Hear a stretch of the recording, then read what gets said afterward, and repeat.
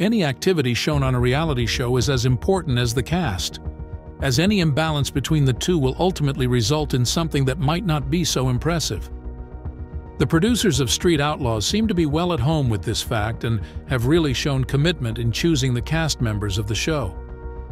One of such cast member is Ryan Martin, who has had quite an amazing time on the show, sweeping up followers while on it. His growth on the show has, however, not been without its challenges and has faced situations that turned out to be life-threatening. Join us as we shed some light on what happened to Ryan on the show and how he is holding up at the moment. Ryan Martin's time on Street Outlaws has been a mix of great performances and unfortunate events, which seems pretty normal for anyone on the career path. For that singular reason, street racing is very much illegal in most places, but Street Outlaws has managed to make the best out of this sport. Now, Ryan Martin wasn't always a member of the show and had a pretty stable life before the opportunity called for him to join the show. So, let's take a quick dive looking at some of the early events that propelled this star into life on the tracks. Considering Ryan's early life, you might not be wrong to think that he might not have dreamed that his career path would lead to life on the tracks, living each day with so much uncertainty about what each race will bring. He was born in Ohio, United States, where he had a relatively quiet life. Early in his life, Ryan wasn't exactly drawn to powerful machines initially. He grew up having some level of interest in painting, drawing, and photography. There wasn't anything that really pointed to his later found love in machines. He just had quite a normal life for a kid. Though information about his early life is scarce, it seems that the star grew up more around his mother, whom he has attributed with teaching him most of the things that he knows. This mainly centered on discipline and temperament, though, and wasn't exactly a guide to the path he later took. But clearly Ryan must have built his interest in cars at a really young age, and must have had his time around these powerful engines, which inspired him to own his own garage, B&R Performance, where he catered to different racers. Turns out that the family had moved to Oklahoma when he was still very young, which paved the path for him to join street racing. It was during his time in high school that he started progressing, gradually getting involved in local street racing events. Everyone knows Ryan with the Fireball that he races in now, but he started with a 9.5-liter Mustang that was already modified enough by the previous owner. The car was powerful enough to serve a teenager who was looking to make a name for himself on the tracks. Having this vehicle ignited something in Ryan, which has led him on, even to this moment in his life. The young lad got really dedicated to his newly found love in cars and was bound to make it big in that line. Career and growth. For Ryan, B&R Performance must have been a dream come true. Even before joining street racing, he made quite a living from the garage, and it was even the place where he honed his skills that propelled him into the scenes of street racing. Located in Norman, Oklahoma, B&R Performance has been the go-to place for drivers of high-performance vehicles, getting their cars tuned in preparation for their big days. They also offered more detailed builds that come at way higher prices, where they showcase some of their most on-demand skills. The business is co-owned with Billy Hayes. A closer look at the name of the business will reveal that it was coined using the initials of both Billy and Ryan. A visit to their social media handles will reveal some of the amazing jobs that they have done over the years and still with no signs of slowing down. One thing that might have served as the right push for Ryan must have been the personalities that he got to work on their cars in the shop. He had the opportunity of working with the likes of Jackie Knox and Freakin' Rican, some of the most iconic names in Street Outlaws.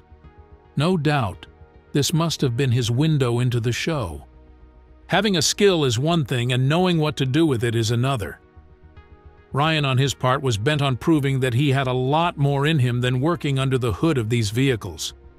He was poised to feel the power of the engines behind the wheels and also make his way to the top while at it. While working at the shop, he also got the opportunity to meet the likes of Justin Shearer, also known as Big Chief. It must have been hard and irresistible to take a shot at life on the tracks with all these people around to guide him. And that was exactly what he did. So around the second season of the show, Ryan Martin found his way in and quickly enticed fans with his skills on the tracks. Turns out the man wasn't just good with the wrench, He had some fire in him too, and was ready to build one of the best careers that the show has ever seen. He became part of the Street Outlaws, a show that dwelled on seemingly illegal street racing, providing a platform for both fans and racers alike to live out their best dreams. At intervals, there have been incidents that remind the people why the sport isn't widely appreciated and legal. Racers get caught in situations that almost cost them their lives. It would be really sad to see anything like this happen, as it would be a great loss for both families and fans alike. That's why safety seems to be taken seriously on set, and Ryan particularly has taken that to heart. His keen attention to safety while on the tracks might have saved him more than once and would be the reason why he might never underplay it. When Ryan joined the show, his outstanding performances on the show threatened some of the original 405 members that made up the cast the show kicked off with. This got him into a bit of friction with people like Daddy Dave, whom he had displaced at some point from the first position. Some believed that Daddy Dave's displacement was due to the fact that he had lost his own car earlier in an accident, but the fact remained that Ryan was also very dedicated to his craft and had some really interesting pieces of equipment that got him the win. But that wouldn't be the only time that the two were caught in the struggle for who would make it to the top. During the third round of the Invitational Series for the NPK, which was held in Palm Beach International Raceway, a little drama unfolded that even had their fans involved. The case was later decided by a team of experts who were hired to review footage from the race. It turned out that during the race, the timing system that should have been used to determine the winner of the race developed a fault and made it difficult for a winner to be declared. Initially, the win went to Daddy Dave. But when the footage from a 360 camera that Ryan had on his car was reviewed, it showed that he was ahead by a car's length. Consequently, the declaration of the winner was delayed, leaving fans to debate who the actual winner was. In the long run, the result was overturned and Ryan was declared the rightful winner of the race. That stay at the top was short-lived as the dissatisfied members planned and pitched him against Chucks, who succeeded in removing him from the spot only 1 hour after he gained it. Despite all that, Ryan had shown resilience and had proven to fans that he had a place in the show and would be poised to make more impact later if given the opportunity. In all, Street Outlaws became very successful over the years, resulting in spin-offs that looked into the thrills of street racing in different communities of racers. The very first thing that captured the attention of the producers was the growing community of these underground racers, who obviously inspired followership and provided entertainment for interested parties. As the show grew, it gave birth to spin-offs like Street Outlaws, No Prep Kings. This particular spin-off is unique for some reasons. It peered into the life of racers who engaged in races unprepared. It was more like unexpected challenges that were designed to push these racers to their limits, where they get to showcase what they're made of. It was both a test of their driving skills and the power of their engines. It also provided viewers with raw footage from these races, designed to look like the original street races that people might have been more familiar with, incorporating the uncertainties and crude settings that are meant to challenge the racers. That aside, Ryan didn't just storm into the world of street racing with Street Outlaws. It was his display of skills in other local competitions that drew the attention of the producers and secured him a spot on the show. The only thing is, his journey into popularity came with the show, and he is using that fame well at the moment, especially as a push for his business. When Ryan joined the high-octane world of Street Outlaws, he quickly carved a reputation for himself and became recognizable with his dedication on the tracks. His aggressive driving style also showed that he knew what was at stake for him in these races and wasn't going to give any chance to losing the races. His competitive spirit was his major distinguishing feature, and fans were quickly drawn to this. He still maintains such dedication, and we wait to see what exploits he will make in the near future. And of course, what would you expect from a car builder turned racer? Certainly he won't be seen driving anything less than the best of the machines in the competitions. His cars are bound to reflect his trade and personality, which is in fact the greatest publicity that he will ever give his business. Ryan was widely known for driving the iconic Fireball Camaro, which is a 2010 Chevrolet Camaro SS, with extensive modifications to suit the taste and purpose that it is meant to serve. And with Ryan's background, he was able to equip the car with state-of-the-art boosters that really threatened anyone who dared compete against this beast on the tracks. Just so you know how beautiful this car is, it features a twin-turbocharged 622 cubic-inch big-block Chevrolet engine, which was also paired with a Rossler 3-speed automatic transmission. The chassis of the car is, of course, custom-built, with some of the most impressive safety features that protect the driver. Also, the suspension on the car is insane, featuring massive rear tires that help with traction. As much as skill is required on the tracks, having the best engine is also an added advantage and could save you a lot of stress on the tracks. Ryan was very much at home with this fact. Ryan also knew that street drag racing is a very dangerous venture, and that's why the car comes well fitted with protective frames. Despite Ryan's background and experience with cars, both under the hood and in the tracks, mistakes and accidents are bound to occur at intervals. Ryan himself had said that he knew that accidents on the tracks were a matter of when, then if. So sometime in 2022, Fireball might have taken its name literally and developed a fault on the tracks that almost took Ryan's life. A day before the said race, Ryan and his team just discovered that Fireball wasn't just in the best shape for the coming race, and so they had to stay up trying to figure out what the issue was and possibly get it in shape for the challenge that awaited it the following day. But despite all efforts, the car was bent on caving in later on.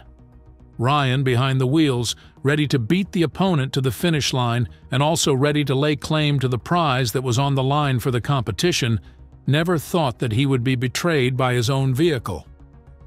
Just shortly into the race, Fireball must have burst into flame, spreading debris all over the racetrack and leaving fans and the show's crew wondering what the fate of Ryan was inside the car. Luckily, Ryan was able to come out of the vehicle with minor injuries thanks to the safety measures that were put in place. In the course of the crash, Ryan must have lost one of his cameras, which made it impossible to see a close-up shot of what the accident must have looked like from inside the vehicle. In an interview that followed after the accident, Ryan was seen describing what the accident had felt like from inside the car. According to him, it was like someone had thrown a grenade at the vehicle, and all he could hear was the loud bang, after which he got lost in the debris flying around and other car parts that got dislodged and were bouncing all over. Looking at Fireball, one could see all the spots that had been perforated by possible metal pieces flying around during the accident. But luckily for Ryan, he was not hit by any of them. This here was a reminder that the sport was a risky one, and anyone who wanted to venture into the sport should be well aware of these risks and be ready to take necessary measures that will minimize them. This adds to the reason why street racing is quite an expensive venture and could be damaging to one's finances if one fails to plan well before venturing into it. This incident wasn't going to deter Ryan from joining other competitions. In fact, he was seen working on getting Fireball back on track just shortly after the incident. Talk about resilience and dedication. This won't even be the only time that Ryan has been involved in an accident. One of the accidents that could have been fatal involved him and Lizzie Musi, one of the few females who found a place on the show. At high speeds, Lizzie lost control of her vehicle during one of the races, resulting in her car moving off her lane and colliding with Ryan's car at the finish line. Surprisingly, the two were able to get their cars under control before the damage became bad enough. Ryan was later seen speaking on how the outcome would have gone way beyond the damage that was done to his car if things had gone differently. He also understood that occurrences like this were bound to happen and one could only hope to come out safe from them.